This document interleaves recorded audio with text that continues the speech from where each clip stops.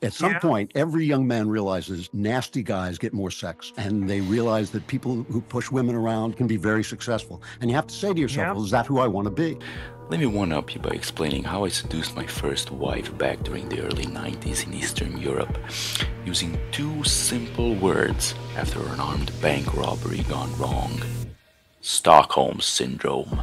No nagging, no bickering, no arguing. Now, the haters will say it's because of the mouth gag she had. Well, okay then, Mr. Smarty Pants, riddle me this. How come when I took the mouth gag off, all she could say was, "I'm sorry, please, I'll do anything you want." Also, third time's the charm apparently, because you know what? Turns out she's a US citizen. Oh, 3 years later, BAM! I meet the eligibility requirements to obtain American citizenship. All through the power of love.